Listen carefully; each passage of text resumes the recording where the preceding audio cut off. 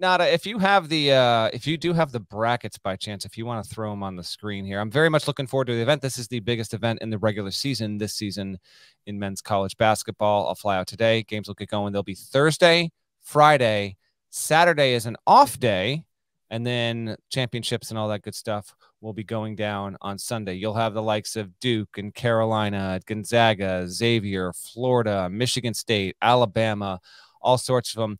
Here's one bracket. This is UNC. This is Thursday. Best one in this one. This is this the I can't even keep track. I think this is the invitational. Carolina, Portland, Iowa State. That's the Phil Knight Invitational. It's the invitational. Iowa State, Nova. These are all where the Blazers play. So there's two venues right next to each other. The Coliseum, where Portland State plays its games, and then the Rose Garden, or the Moda Center. Moda Center. You can literally walk between both venues, and that's what I'll be bouncing back and forth throughout the event. There's also 2 14 women's brackets. It's a humongous basketball event, and obviously all these schools have affiliations. Now to throw that back up, throw that bracket back up. I was gonna keep strolling through here. I was gonna make my predictions. He dropped it out on me. If you still got it there, buddy. Carolina and Duke are at the top of their respective brackets. I don't think both of them will wind up winning it, but I do think UNC will be the one that takes home the invitational. Here it is again if you're watching live on YouTube or after the fact on YouTube there. So UNC, then Iowa State, Nova. We'll see what happens with Nova. Nova's obviously one to watch. Some stumbles early. Iowa State, some intrigue there. Bottom half of the bracket, UConn, Oregon. Very intriguing matchup. I want to say those two teams played each other in the PK80 because who was it? UConn beat, dude, I don't know if you remember this or not.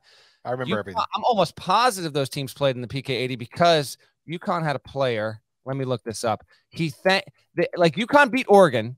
Right. And then one of UConn's players said, sorry for beating Oregon, Phil Knight, but thanks for the gear. He roasted him. And I think that they had to the next day they were like, please apologize to the billionaire who is putting on this glorious tournament. Who was that? Christian Vital. That's who it was. Christian Vital did it. I don't have the exact quote in front of me, but they beat Oregon. And he was like, yo, I'm sorry about beating Oregon, but Phil Knight, thank you so much for the shoes and all that gear. That seems pretty harmless to me. It was harmless. I agree. But I do remember that being a thing when that happened. I will take Oregon to get vengeance. And then Alabama, Michigan State, super intriguing game on Thursday there. Ultimately, I'll say North Carolina. Give me UNC over Bama, although Bama winning this would not be surprising to me. Obviously, Bama, Michigan State's the best in this particular bracket there. All these games will be, the first round games will be at the Rose Garden. If you're watching, you can see the graphics. Some of those games will move to the Coliseum. The championship game will be a 7 Eastern tip on Sunday. We'll see. Nada, if you got the legacy bracket, feel free to bring that up as well. This is the one that has, if Duke and Gonzaga win their first 2 games, it will be a Duke versus Gonzaga matchup in the championship on Sunday. Obviously, we've got a ton of football coming Thanksgiving, Friday, Saturday, college and pro. It's a huge football weekend, but man, the hoops are just really, really good. Okay, so here we have the legacy. Duke, Oregon State gets this thing going on Thursday. That's a noon Eastern. No, it's a 3 Eastern, noon Pacific. I was about to say there's no way they're tipping that thing off at 9 a.m. tomorrow. Florida Xavier. Couple of coaches in their new spots, Golden and Sean Miller. To me, that's the best Thursday game in the legacy. Bottom half of the bracket, Purdue, West Virginia, and then Portland State, Gonzaga. I'll take Gonzaga to ultimately beat Duke in the legacy bracket, and so I'll have Gonzaga and UNC wind up winning these. That'll be my prediction there, but. I want to see Duke is an intriguing one. Could Florida or Xavier potentially, play spoiler? I don't think that's out of the question there. And then Gonzaga, it came back and played strong recently. I'd like to see a Gonzaga-Purdue matchup on Friday. That would be pretty intriguing overall. So it's the event is tremendous. It's in celebration of Phil Knight, who will soon turn 85. I don't believe he's 85 yet. What are your thoughts on what's going to go down in Portland here, my man? Well, again, 2 8-team tournaments played in Portland, and you're going to be able to see, and I suspect you will see, the teams that are ranked number 2, number 5, number 6, number 13, number 20, number 21, and number 22 in the CBS Sports Top 25 and 1 Daily College Basketball Rankings.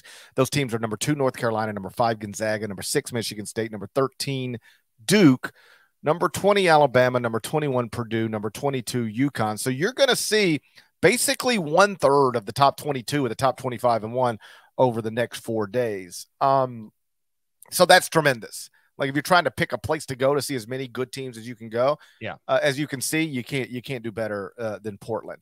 I'm with you. Like the best thing we could get from this would be Duke Gonzaga. And I guess with all due respect to everybody, North Carolina, Michigan State, but that would be an incredible way. Biggest, mainstream appeal. I think Bama, Carolina would be a better game probably, but you're right. Michigan State and Carolina is the most appealing draw. Yeah. And so, you get a Duke team that, lost its Champions Classic game, but has won everything else.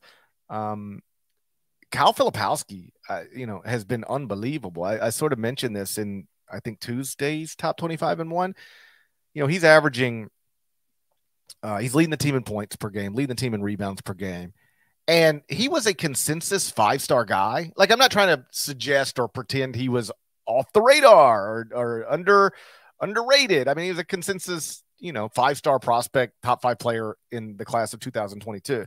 But technically, the 3rd best recruit in Duke's class, and is now looking like, and it's still early, we'll see what Derek Lively does, Tariq Whitehead, but like right now, undeniably right now, he is Duke's best player, best freshman, and arguably the best freshman in the entire country. Certainly one of the biggest producers among freshmen in the entire country. And it's a little bit like the RJ Barrett, Cam Reddish, Zion Williamson class in the sense that they were all 3 heralded guys, but Zion was the lowest, was the 3rd rated prospect in that class.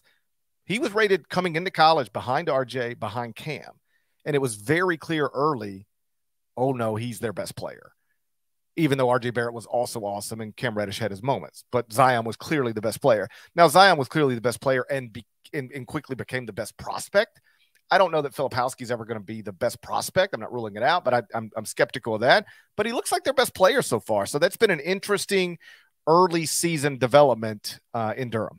In our chat, a fellow named Mike Manick says he is Kyle Filipowski's high school coach. So I'm gonna take you for your word. I mean, really, anyone could hop in and make that claim, but if that's the case, thanks for watching the pod, and we appreciate it. And I'm very interested to see Filipowski up close and personal.